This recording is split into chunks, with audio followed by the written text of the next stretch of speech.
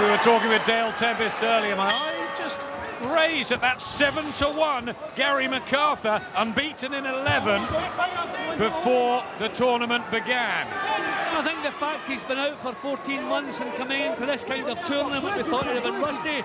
But I tell you, he's obviously had good sparring, good preparation, because he was really quick off the mat. Saville just trying to rough him up a little bit. Be careful, you don't want to be losing points in this tournament. I mean, it seems to be a good half. All up the left hand. Body shot again. He's found the range with that southpaw left. Just beautifully, McArthur.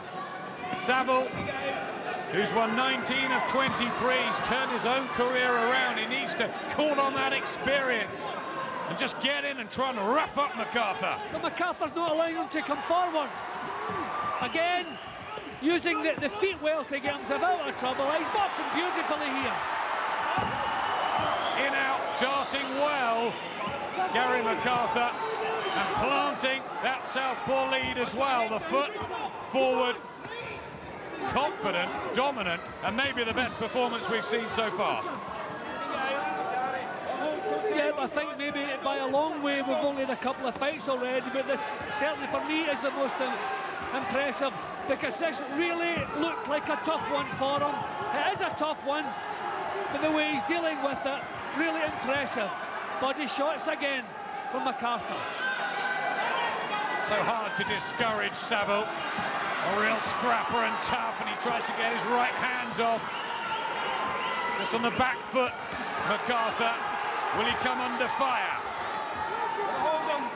See, McArthur has realised that there's no point just prodding out little punches, little range finders. You have to put the power into them. Look at that, beautiful left hand. Okay, partly blocked, but he's really setting himself when he lets the punches go. And that body shot is getting home, using all the skills that took him to the Scottish ABA light welterweight and lightweight titles as a top-class amateur.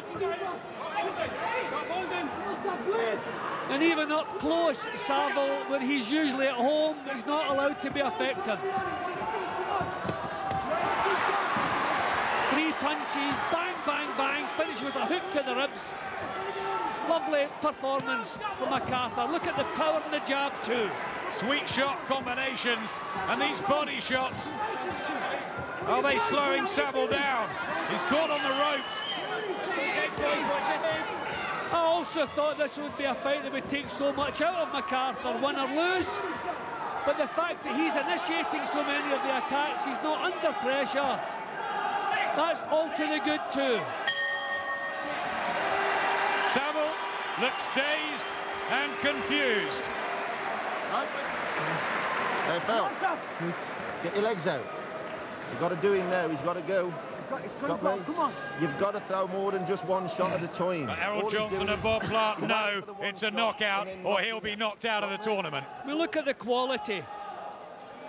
When he's on the move, his legs are close together to give them mobility. When it's time to let some punches go, he widens his stance, and look at the way he thumps him in. And how many times have we seen him finishing the 3-punch exchange with that right hand to the body. Those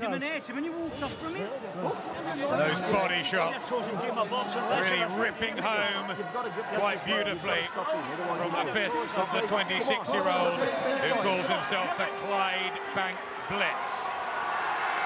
Second down, third and last round. The all-green trunks of Gary McArthur in fight number 12. Outboxing, outmaneuvering, outworking and outspeeding Steve Saville, who's in his 24th pro fight and is a hardened man. I think it's the fact that McArthur is such a solid-looking lightweight. He's just refused to be bullied tonight. I mean, I fancied Saville might not win it, but he could well decide who was going to win it with what he took out of the fighters that he met tonight. But he's not been allowed to be effective so far. There's that body shot again. And this time with a right hand from McArthur. He's only got one knockout on the record. There's a cut, though. There's a cut, oh dear, for Gary McArthur to the left eye, and that looks bad. Remember, 2 reserves, 2 standbys waiting backstage. Damian, Owen and Gary Reid. They haven't used a reserve yet. That looks terrible, Jim. Yeah, I mean, that's what you have to worry about with Saville. He's not a dirty fighter, he's rugged. But if heads come together, then you know who's going to come off first. I think that's what's probably happened here. But look at the way he's responding. I mean, what a tragedy this would be, because we're looking at a new favourite here as far as I'm concerned. What a tragedy. Promoter Tommy Gilmore, Jim, sorry to interrupt, was off his feet. A head clash caused the cut. He knows how bad that is. Well, the referee hasn't stopped the action to have a look at it, which is good news. And we've seen fighters coming back in this tournament with cuts. So after a performance like this, surely nobody would deserve this. Yeah, Michael Lomax did it. He was cut to the eye, but it didn't look as serious than that. And then Steve Saville puts one in after Victor Lachlan said break, and he's being read the riot act. McArthur has boxed brilliantly, but that cut adds drama to Prizefighter. Well, I hope this is not the last time we see McArthur tonight, but if it is, then he's certainly done him stock an awful lot of good, because this really has been a performance. Certainly buoyed Saville on, who just hasn't been allowed to fight his fight. Good body shots. Rat-a-tat-tat again from McArthur. Best display yet on the night, but he's the only one to have picked up the serious injury. What a shame it would be. And I think the fact the desperation in Saville's work too has probably caused it. I mean, he hasn't really done anything dirty. He's punched after the call to break and so forth, but he is rugged. He has to get close to work. But what a tragedy that is. Gary McArthur. Yep, Gary McArthur surely wins the fight easily, but the attention will turn to that cut. Jim, you've been around boxing for so long. Have they got enough time to work on it or not? Yeah, there's no question they'll stop the bleeding, but I mean, they wouldn't allow a boxer normally to go into a fight with a cut. And that's the problem. We know it's happened before, but it looks like a bad cut. That's the problem. It's not just a nick.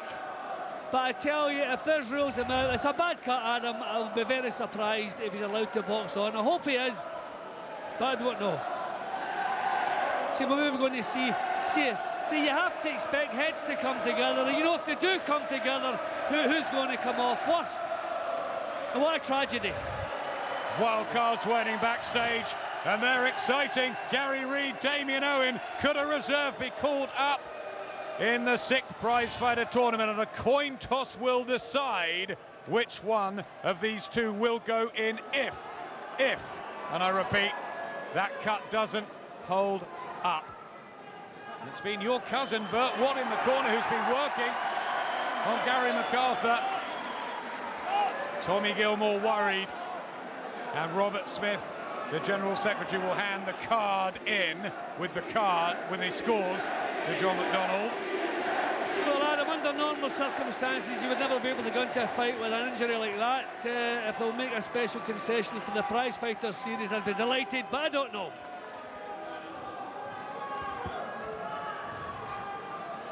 Thank you, ladies and gentlemen.